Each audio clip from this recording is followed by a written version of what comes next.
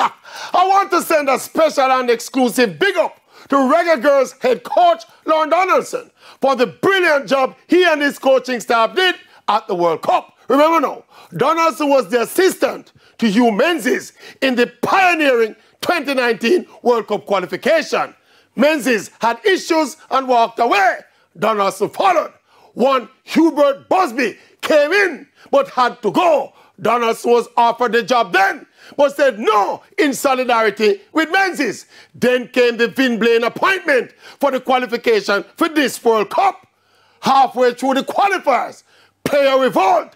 Vin Blaine had to lift up. The girls said, we want Lorne, we want Lorne. The JFF had no choice but to hire Lorne Donaldson. And he led the girls triumphantly back to the World Cup.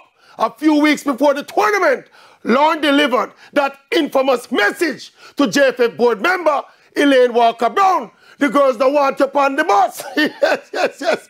Some in the JFF were hell-bent on firing Lorne at that moment.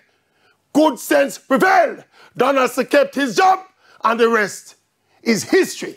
Plotted and created by the Midas touch of Lorne Donaldson. Only in Jamaica.